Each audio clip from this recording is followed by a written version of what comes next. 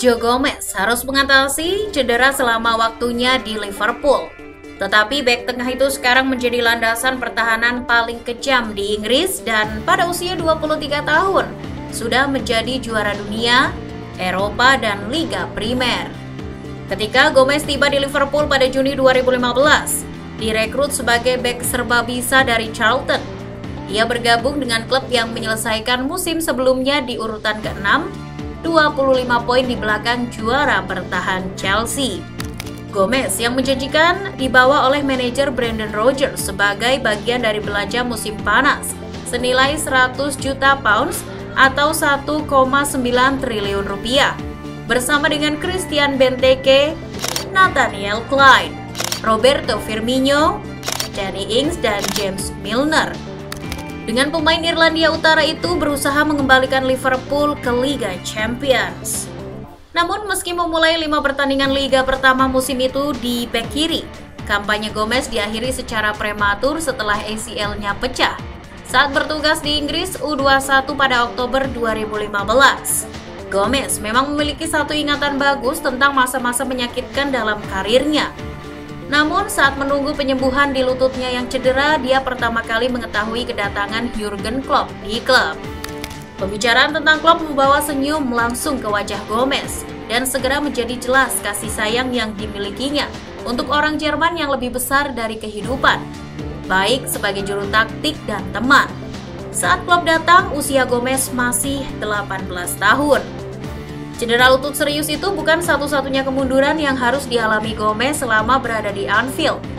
Bek tersebut juga mengalami cedera ligamen pergelangan kaki pada Maret 2018. Sebelum kemudian mengalami patah kaki 9 bulan kemudian. Akibatnya kurangnya kebugaran pertandingan. Pria yang banyak dianggap sebagai mitra bek tengah paling cocok, Virgil van Dijk, melewatkan final Liga Champions 2018. Sementara juga harus puas ditempatkan di bangku cadangan ketika Liverpool memenangkan Piala Eropa ke-6 mereka tahun berikutnya. Gomez teramat menghormati Klopp karena rasa perhatian yang diberikan oleh juru taktik itu padanya. Dia adalah manajer yang luar biasa dan juga orang yang luar biasa. Saya akan mengatakan bahwa saya telah belajar banyak darinya sebagai pribadi, hanya dalam kehidupan sehari-hari dan sikap saya terhadap kehidupan seperti yang saya miliki sebagai pesepak bola dan profesional. Dia orang yang baik juga di luar lapangan. Dan saya pikir itu berarti bagi kami semua dan itu membuat kami ingin bermain untuknya dan melakukan yang terbaik di lapangan. Penghargaan besar di Liverpool untuk memenangkan gelar pertama mereka dalam 30 tahun harus diberikan kepada pertahanan mereka yang pelit, yang hanya kebobolan 25 gol. Sambil juga menjaga 15 clean sheet, keduanya tertinggi di Liga Primer musim ini, dan khususnya pada kemitraan di tengah antara Gomez dan Van Dijk. Kembalinya Gomez ke tim bertepatan dengan perubahan haluan. Liverpool kebobolan 13 gol Liga Primer tanpa dia musim ini, tetapi hanya 2 saat dia berada di lapangan.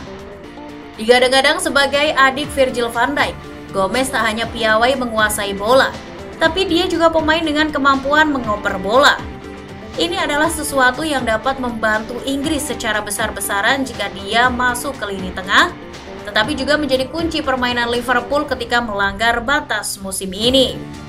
Tingkat kinerja yang konsisten itu bersama dengan pengetahuannya yang terbukti tentang permainan membuat masa depannya terlihat begitu menggembirakan. Bisa melihat dirinya dan Van Dijk menjadi kemitraan bek tengah nomor 1 Liverpool untuk musim ini, tetapi juga melihatnya mengesankan Gareth Southgate di pertandingan internasional ini dan masa depan. Gomez nyaris tidak pernah salah, dan ini telah terjadi untuk sementara waktu sekarang. Saat berhadapan 1 lawan 1 melawan pemain yang paling diharapkan untuk setidaknya masuk ke dalam kotak penalti setelah bola itu dimainkan, tetapi bahkan tidak mengendus saat Gomez mencocokkannya secara fisik dan mengalahkannya secara mental. Setelah menguasai bola, Gomez pun akan menggiring bola ke tengah dan mengamati terlebih dahulu posisi tiap-tiap pemain sebelum akhirnya menyodokkan umpan-umpan panjang dari tengah ke kanan atau ke kiri. Dia melihat apa yang bisa dia tawarkan saat menguasai bola, karena dia cukup percaya diri dan cukup baik untuk maju dan memulai serangan yang bisa mengesankan. Gomez menawarkan gaya bertahan dengan sangat baik karena dia membaca permainan dengan sangat baik. Sebagai tumpuan lini bertahan, dia akan berlari membayangi striker ketimbang memilih jebakan offside. Dia kemudian akan membelokkan pelacakan ke belakang yang memberi dirinya waktu dan ruang ekstra untuk tetap mengendalikan situasi. Kemudian tepat sebelum sang striker mengontrol bola, alih-alih berbalik arah dan beresiko kehilangan sundulan, Gomez memberinya pukulan cepat untuk membuatnya kehilangan keseimbangan dan gagal mengontrol bola. Berada dalam kontrol bola yang tenang, Gomez kemudian bisa dengan tenang mengoper bola kepada Tsimikas atau Alexander-Arnold. Dia bisa menjadi lebih baik dan dia akan menjadi lebih baik dalam pengambilan keputusan, penentuan posisi, konsentrasi, dan tentu konsistensi. Ini semua adalah hal yang harus dikerjakan, tetapi tidak satu pun dari itu yang akan mengurangi pemain seperti sekarang ini. Pemain yang dimiliki selama 2 bulan terakhir ini. Di usianya yang 23 tahun musim ini, dia memiliki banyak rekan di lini belakang Liverpool yang bersiap meladeninya menjadi benteng pertahanan yang kokoh bagi klub.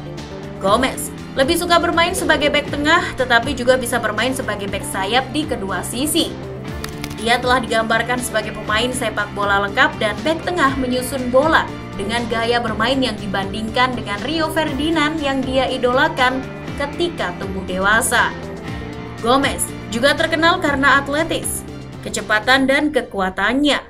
Ia mampu menghasilkan serangan balik yang kuat dan berbahaya di lapangan, dan dalam pertahanan jarang secara fisik didominasi oleh lawan. Dia kini telah kembali menjadi bagian dari line up klub dan siap menjaga lini pertahanan Liverpool dengan kepiawaian yang dimilikinya. Segala puja-puji bagi Gomez. Bagaimana menurut kamu, football lovers? Silahkan tulis komentar kamu di kolom komentar. Jangan lupa untuk like dan share videonya. Thank you.